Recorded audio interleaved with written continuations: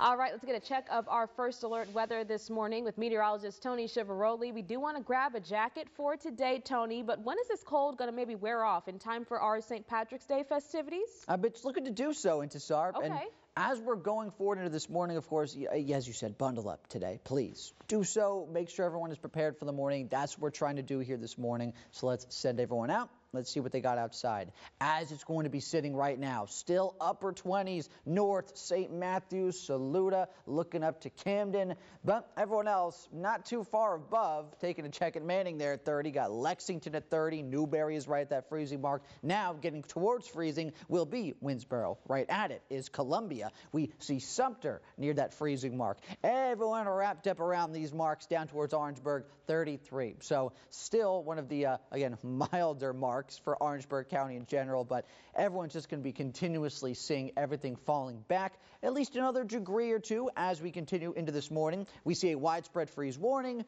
obviously, because all these temperatures that have fallen back were projected, and here we are now. We see that potential for frost this morning as well. That is going to be something around for you, my friends. So prepare for that. Dress warm. You know what to do before we get into this afternoon, where things will work to warm. We are talking 2 days here between today and tomorrow. Highs will actually rebound into the 70s. Then St. Patrick's Day, it's coming soon. It will be coming with some late evening rain potential. Again, late, not early on, and that could be some good news or bad news for you. Going into the day, we see highs around 70. Sunshine is there, beautiful change of pace from this frosty start. Pretty easy again with the forecast, but Friday a bit more tricky. So here comes St. Patrick's Day now. We start out the morning, it's not as cold, mid to upper 40s as we get into that Friday start. Then for the afternoon, clouds work their way in, but look at that left side of your screen. That is a cold front coming in, so we build up to highs around 73, 74 for the afternoon.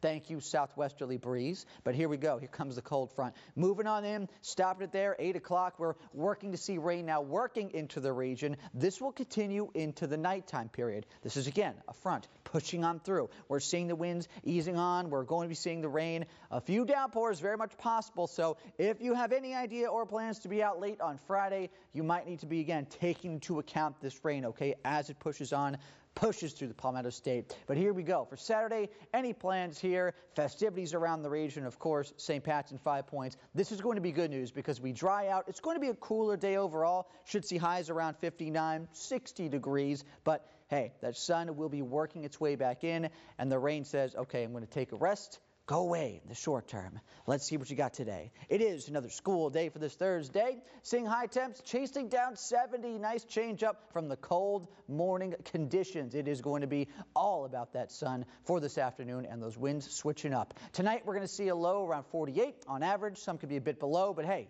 not as cold. You know, we're staying away from those chilly marks. Here it is for St. Patrick's Day again. What's going on out there? Get to those mid-70s. Showers arriving late. Be ready because those showers, again, are arriving late. It's not there for the morning, not for the afternoon. Relatively dry Friday overall, but then we work to see that front bring us that potential precipitation, which does luckily dry up for those events going on around the region going into Saturday morning, which will be nice, even though it does come along with some chills trying to fight back before spring.